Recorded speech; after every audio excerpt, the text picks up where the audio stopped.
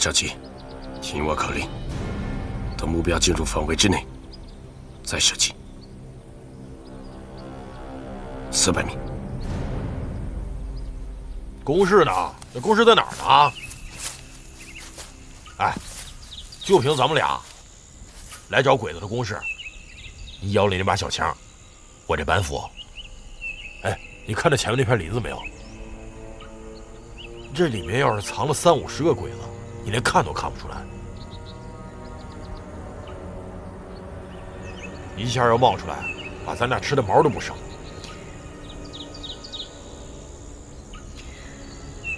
唉，你说的有道理。青龙山这么大，光靠咱们2个人，肯定是找不着日本人的攻势的。这样吧，咱们俩现在赶紧回去，再让弟兄们兵分几路，好好商量一下。今天一定要把这个事情摆平，要不然国帮他们一定会遇上大麻烦的。早说嘛！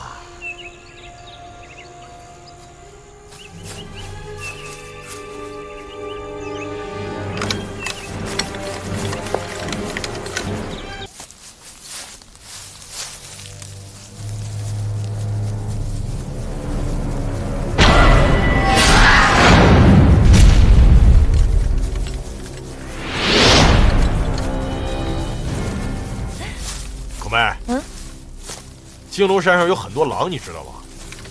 我自打上了青龙山之后，就再也没有见过。是，青龙山上的狼不吃人，现在山上的狼是吃人的。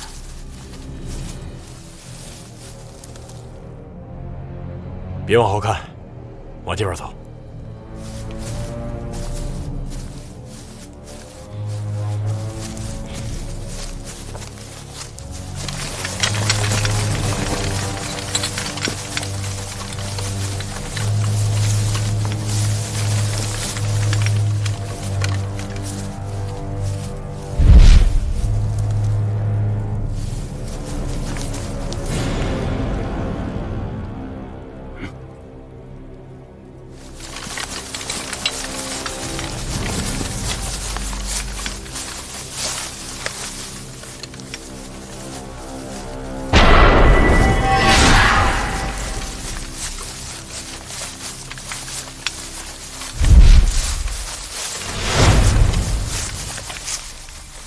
我们被鬼子给盯上了，估计是刚才勘察工事的时候被他们发现了。那我们要赶快撤退。狼很多，想从狼群里边跑出去没那么容易。哎，干嘛？想招来更多的狼啊？你不是说了吗？以大局为重。现在最重要的就是你回去告诉顺子哥这儿发生的事儿。别想了。我是猎人，专门打狼的。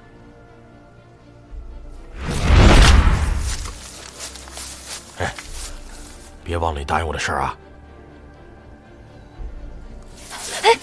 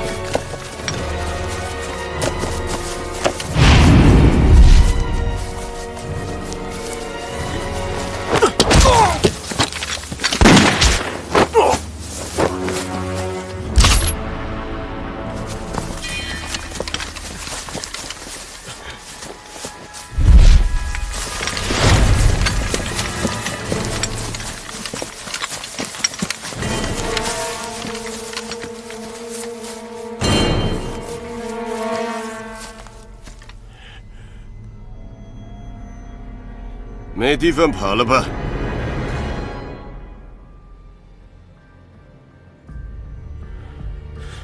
别找了，人已经走了。现在这儿只有我和我的这个老朋友。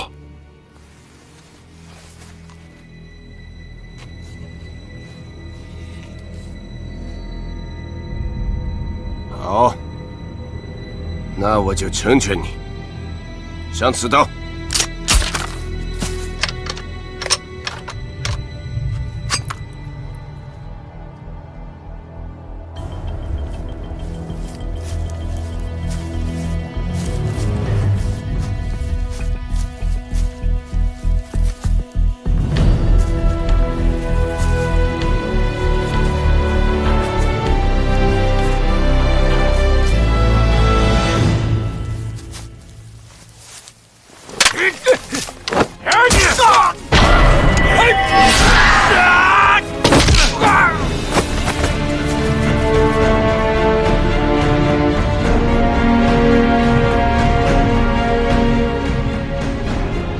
老猎手，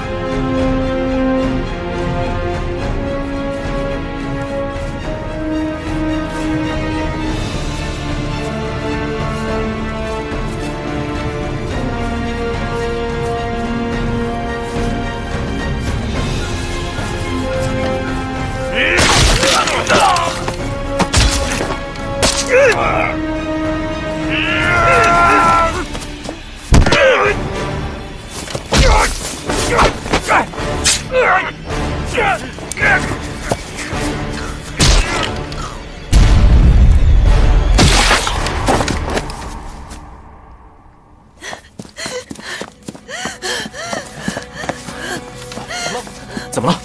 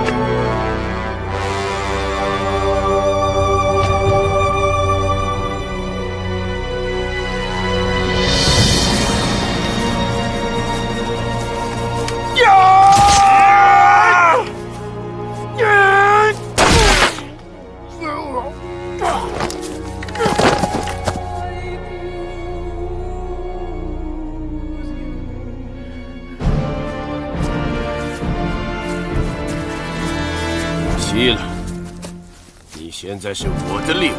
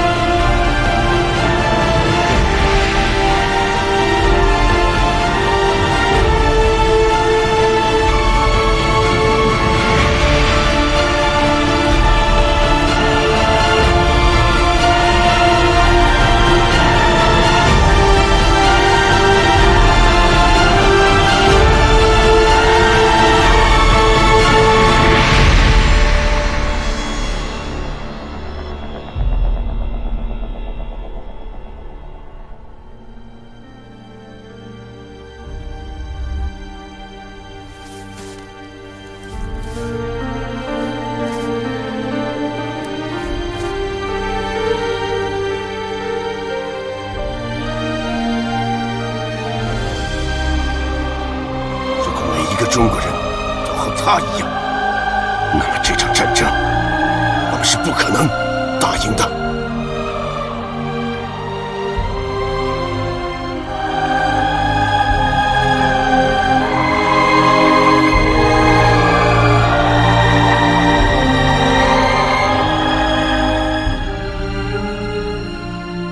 一路走好。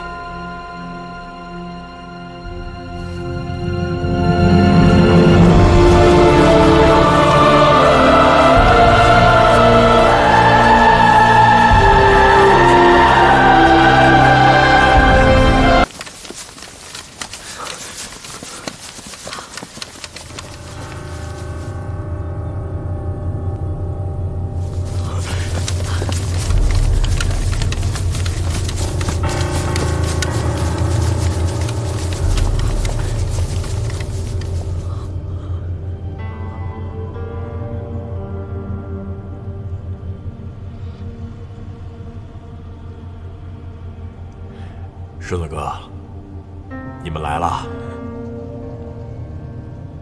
孔梅姐，这么快你就回来了？我的媳妇儿，你帮我物色好了？你可别忘了你答应我的事儿。你帮我物色的媳妇儿，要是跟你一样就好了，跟翠兰一样也行。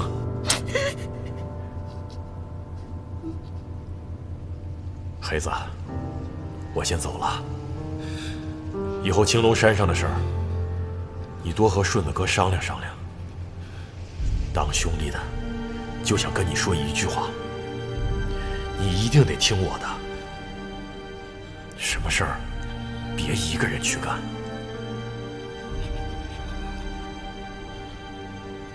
翠兰儿，别哭了。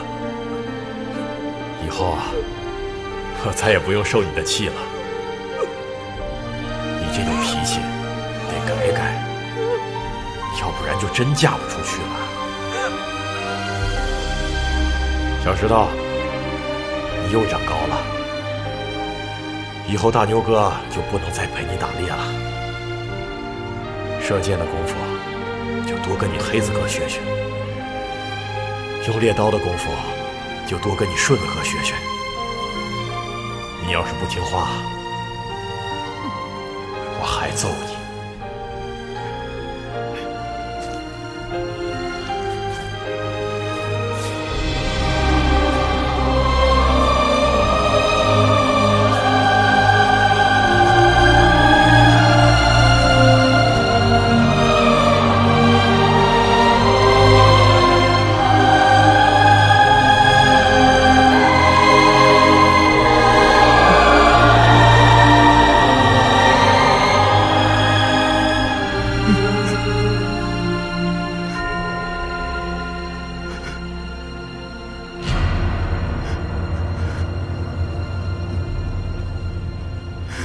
不怕，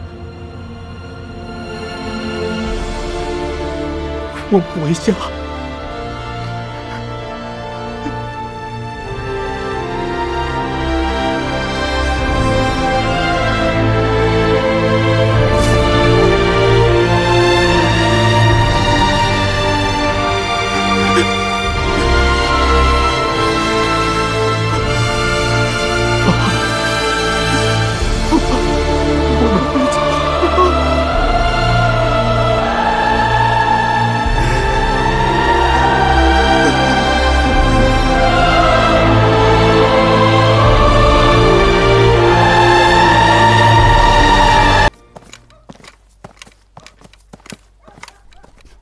我是等八路那个向导走远了之后才下了手。据他说，会把集合好的队伍一起带上山。做得好，田中。如果可以的话，记得留下几个活口。嗨。一夜之间，忽然发生这么多事情，不知道接下来他们要搞什么名堂。经过这些天的战斗，不知道最后我们还能不能在这山上守着。报告。 说，按照您的命令，第一道屏障已经在距离石门洞10里处布置完毕，第二道屏障已经在距离石门洞5里处抓紧布置，还需24小时完成。时间上足够了。10里外的这道屏障，足够他们看一阵子。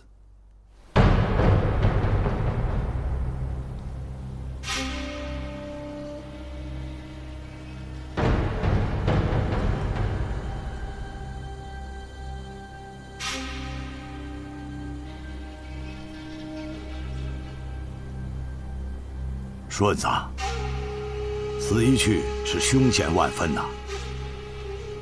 你要和八路军并肩作战，协同合作，尽早把鬼子的屏障扫除，迎接大部队的进攻。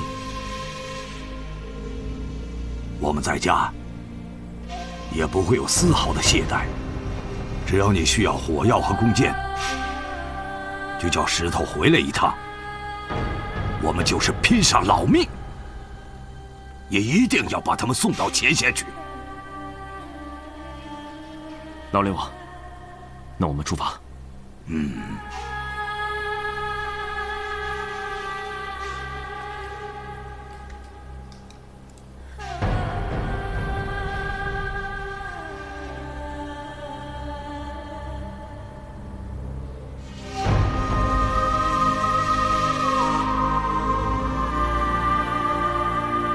出发！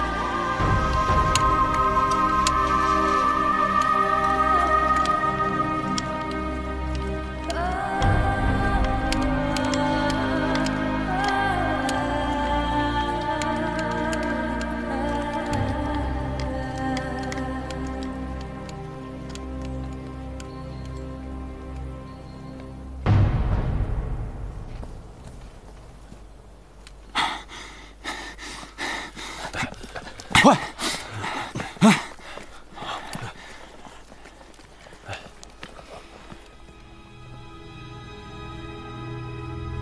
这里就是鬼子的雷区。这是鬼子的缓兵之计。你看，他们根本就没有在这派兵守着。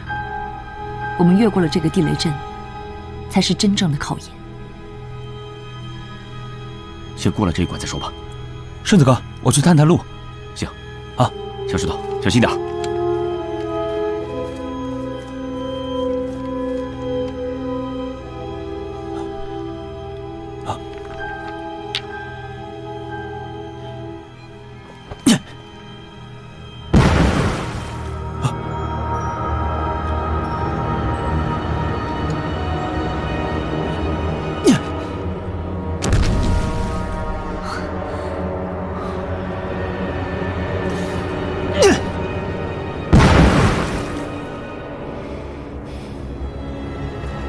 顺子哥，这么多地雷，咱们怎么过去啊？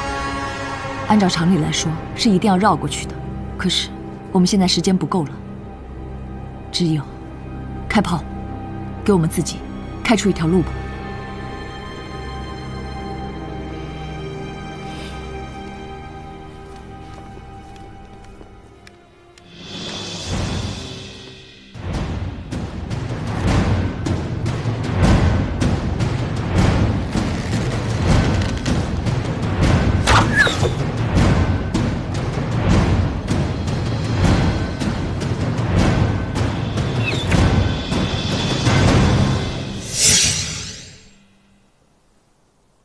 各位兄弟们，沿着我落箭的地方，清出一条路来。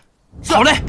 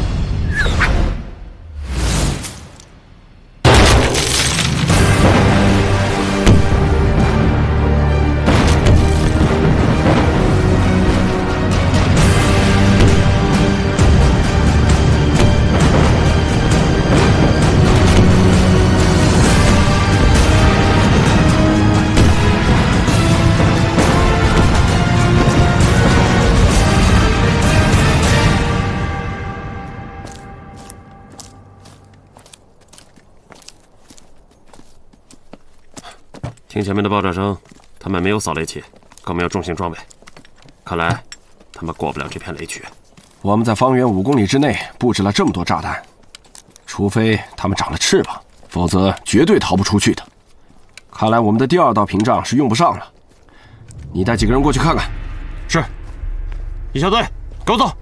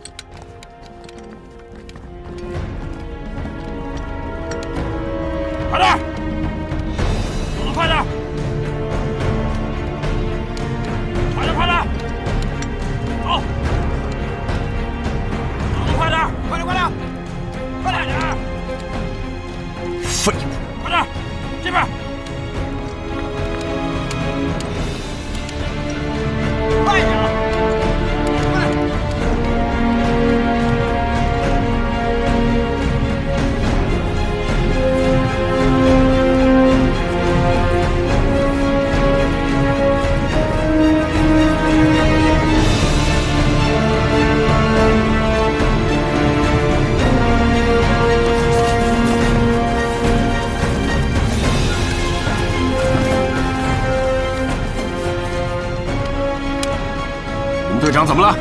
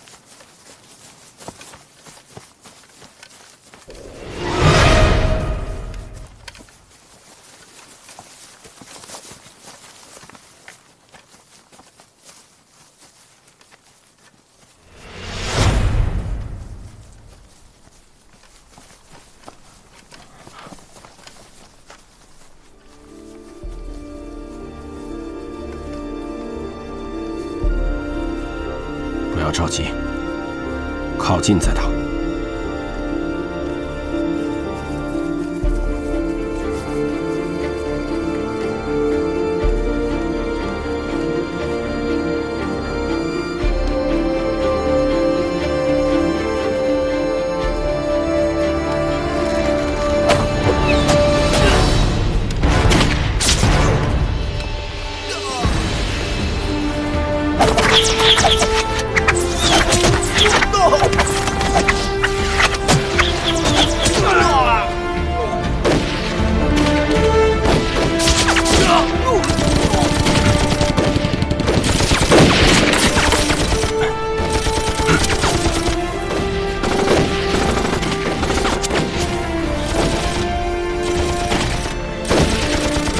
黑子，快去接应强盛他们，这里交给我了。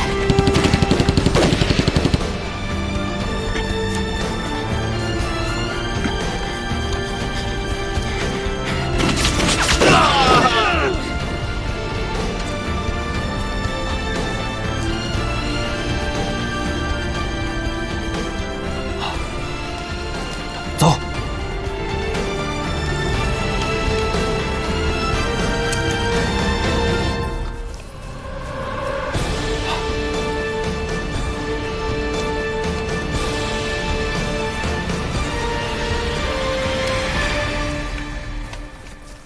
哪位是强盛排长？你就是连长说的青龙山的猎王吧？是，国帮要我们来接你们。行了，别聊了，你们连长有危险，赶紧跟我去帮忙吧。猎王，去吧。你们两个是。各位兄弟，哦不，八路军同志，跟我走。走，走，走。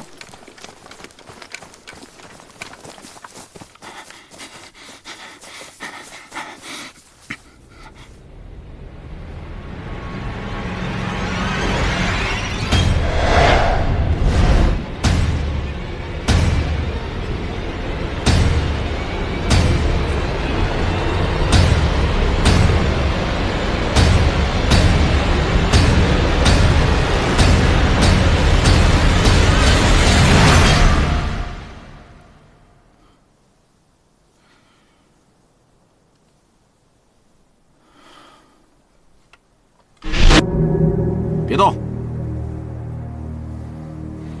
没猜错的话，那天晚上的人应该是你吧？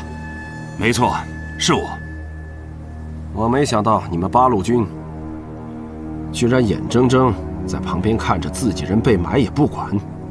作为一个侵略者，我想你永远不会明白什么叫做舍身取义、顾全大局。作为一个中国人，我想你也不会明白什么叫武士道精神。哼，你也配说武士道？好啊，我就给你一次机会。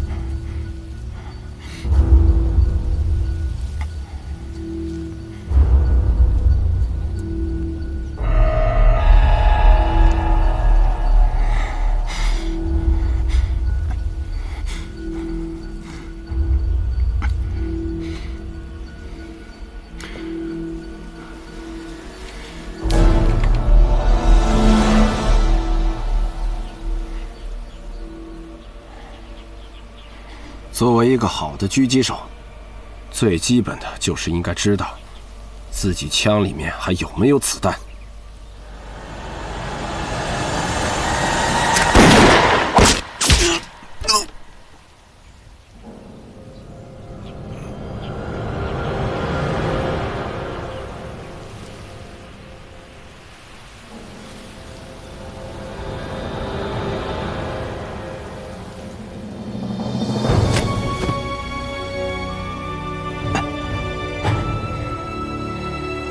我知道，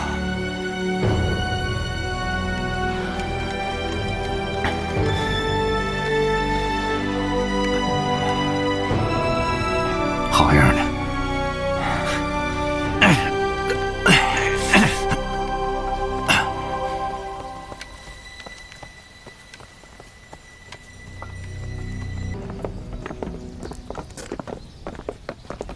一定要记得把所有的火力交叉分布。是。报告中佐，那2把枪我已经移交给了黑森林的内田和麻生。好。报告中佐，还未能与援军取得联系。省城驻屯军总部刚刚发来电报，他们也无法确定援军现在的准确位置。我们判断援军已经进入了省城和青龙山的中间地带，所以两边的电报信号暂时都无法收到。也就是说，增援部队急行军2天才能赶到青龙山。是的，中佐，2天足够了。我看黑森林这道坎，八路军就很难通过。继续用电台跟他们联系，有消息马上告诉我。嗨。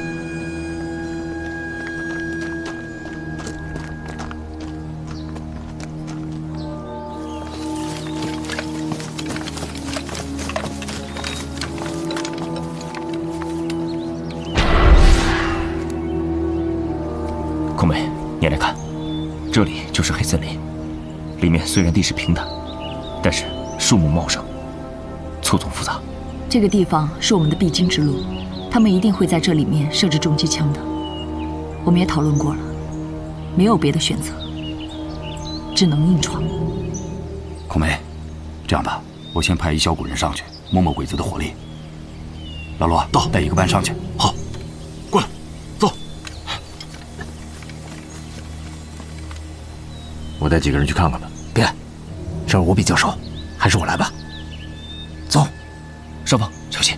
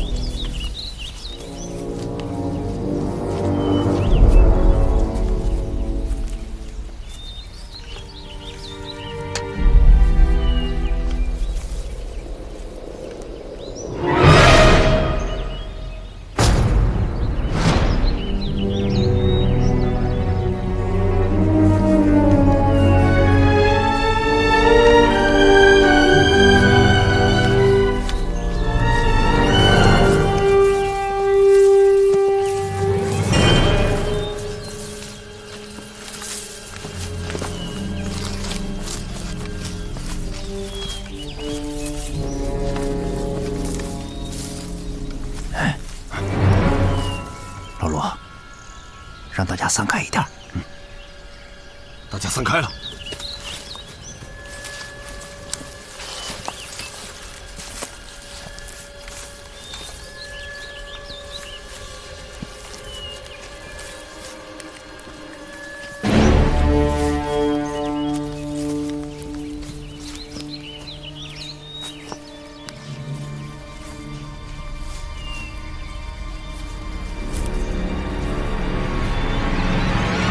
开枪！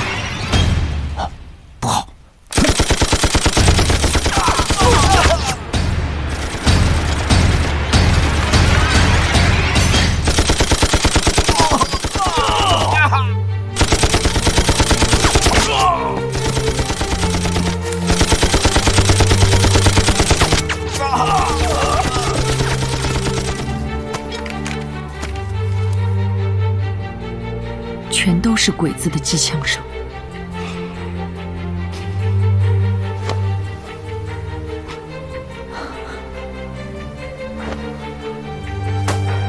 三排长啊，去看什么东西？好，走。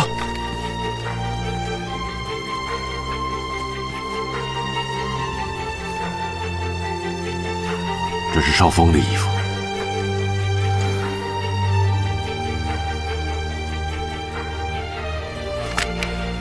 我来。你要是出事，这青龙山还打不打了？这帮兄弟怎么办？你别去。有些事儿总得有人做。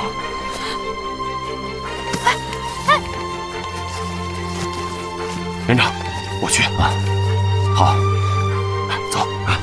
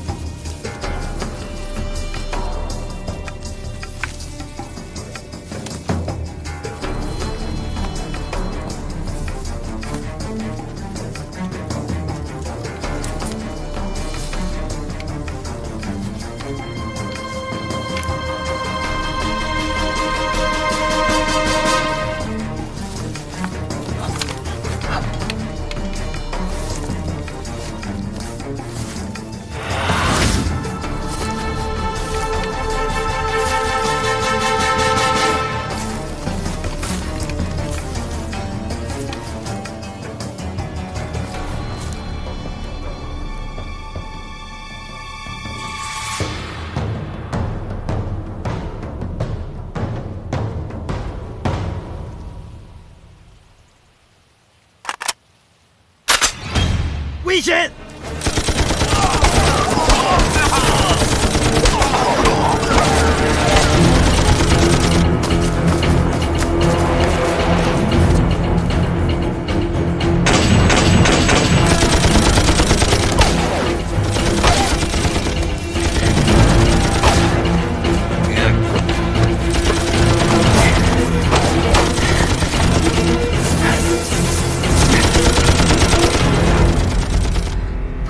我得去找黑子。翠兰，你不能进去。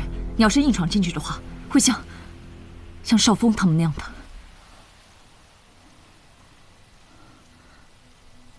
翠兰，黑子不会有事的，你进去，他反而担心。我想跟他在一起。翠兰，我们这么打下去也不是办法。即便是攻下这片林子，那我们人员伤亡也太大了。这黑森林是绕不过的防线，咱们一定要尽全力拿下它。收兵！收兵？什么意思啊？我们已经错过了最佳的战机了。你的意思是夜袭？不是，夜晚会给我们掩护，同样也会给防御者更大的掩护。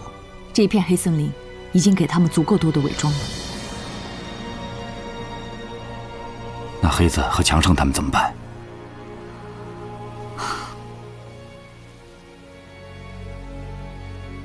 在情况明了之前，我们不能投入更多的兵力了。先回去再想想办法吧。撤。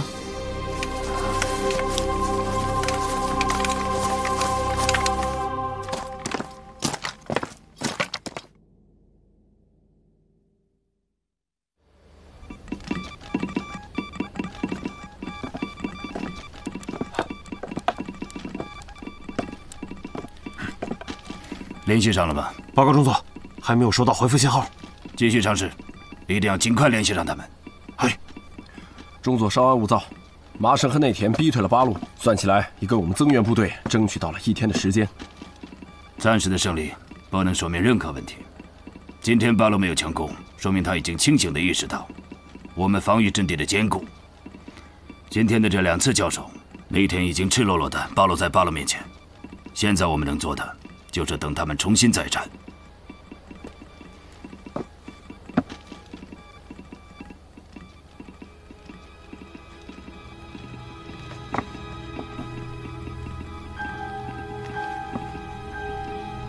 藤原，你有没有听到什么声音？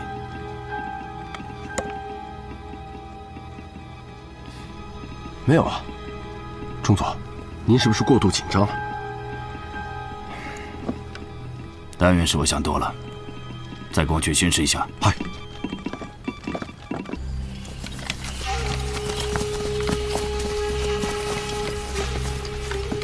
五十岚这个龟孙子，躲在里面也不出来了。他们不是躲在里面，他们是在拖延时间。这背后肯定会有什么阴谋。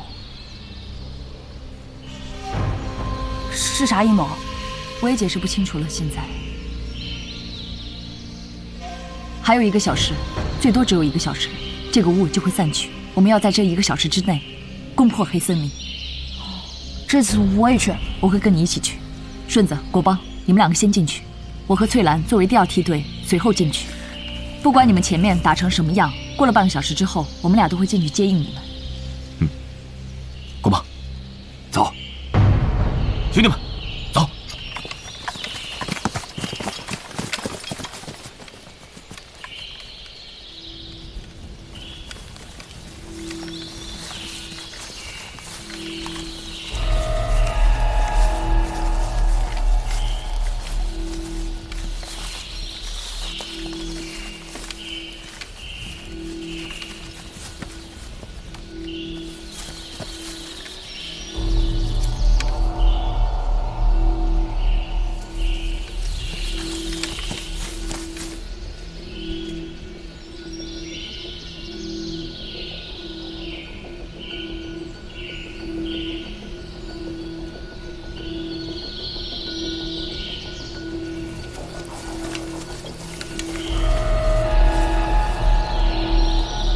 差不多了，再往前走可能会有危险。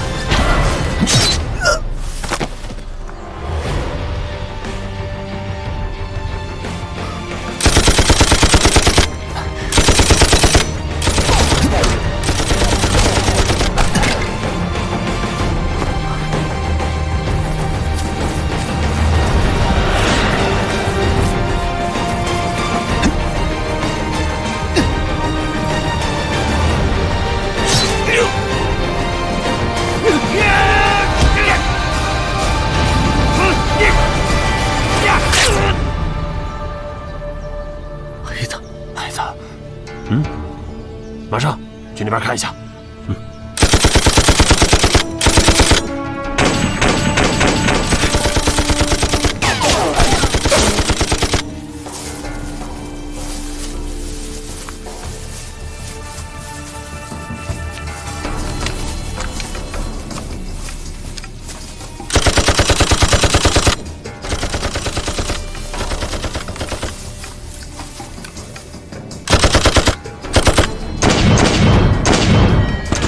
手榴弹，手榴弹！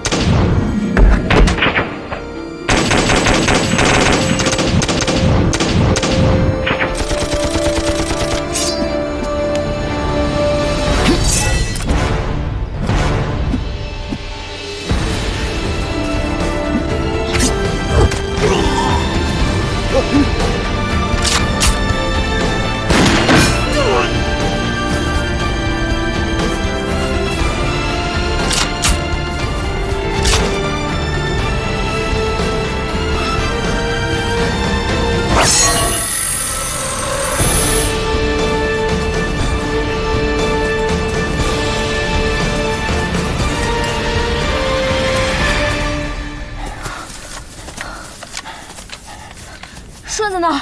他去追鬼子了。我刚才看见黑子了。什么？黑子？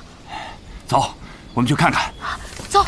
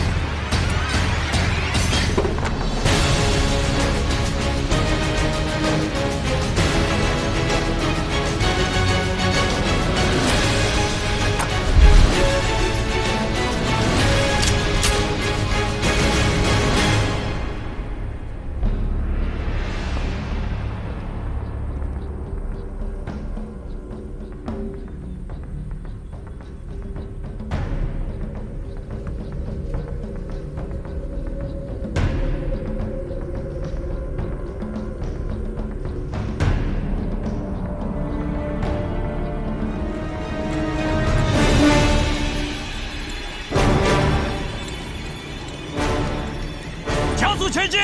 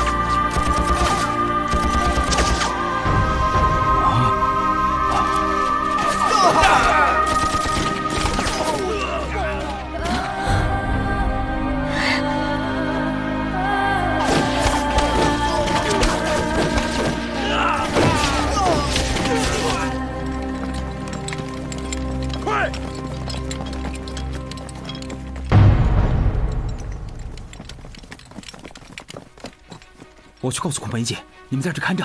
哎，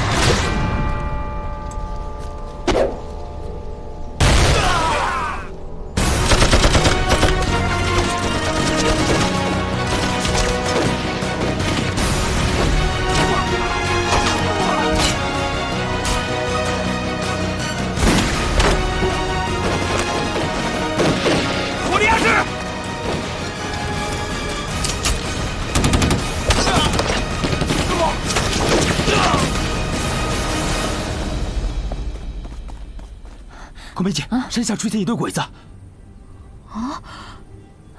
糟糕，鬼子的援军到了。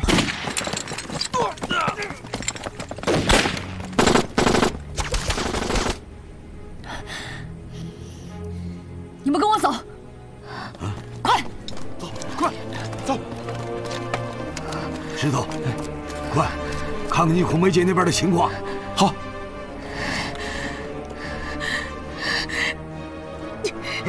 翠兰，注意安全！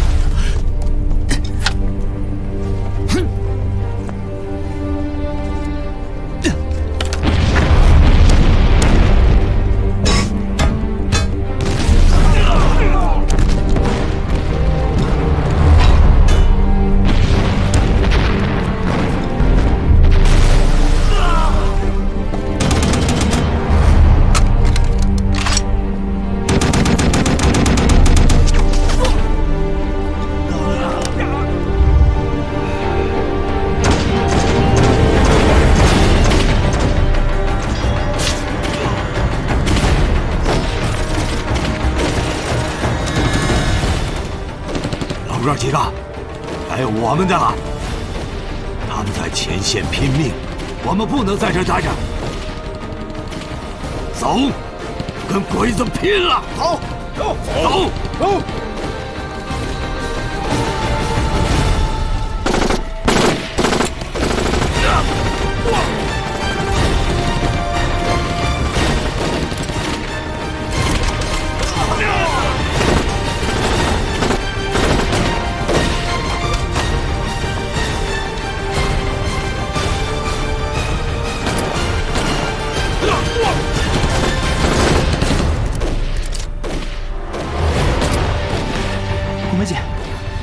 来了，老猎王让我来帮你。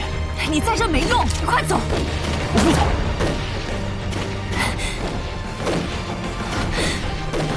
这个东西很重要，交给你顺子哥。听我的，拿着，快走！你自己小心啊！我知道了。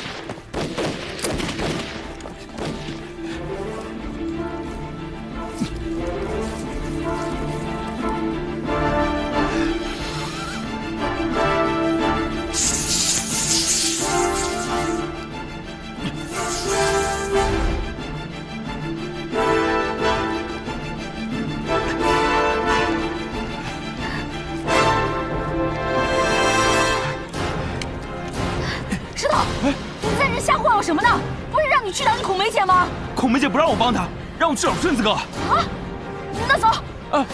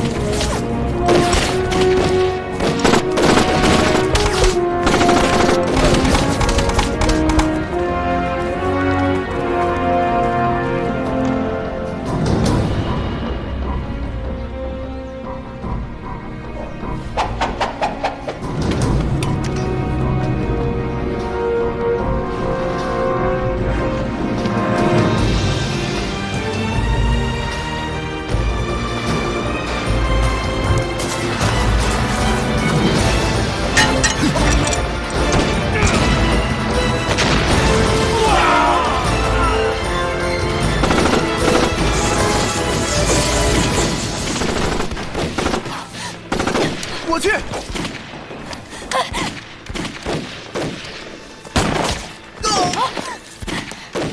小心！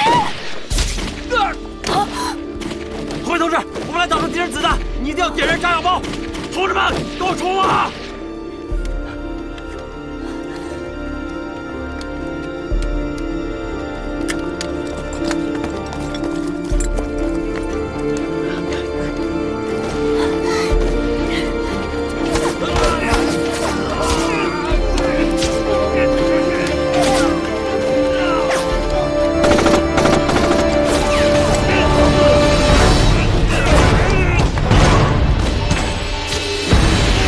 小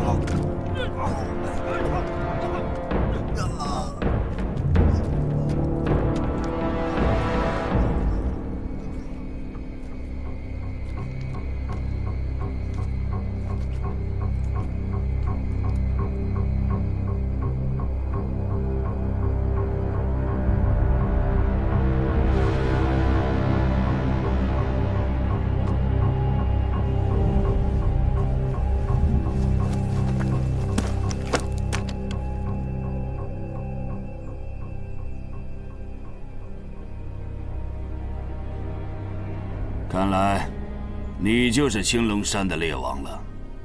你就是占领我青龙山日军的最高指挥官武士兰。没想到，你居然懂得用釜底抽薪的方法，破了我固若金汤的防御工事。看来不是一个简单的山野村夫啊！小鬼子，敢占我祖先祠堂，今天我就让你在我祖先面前谢罪！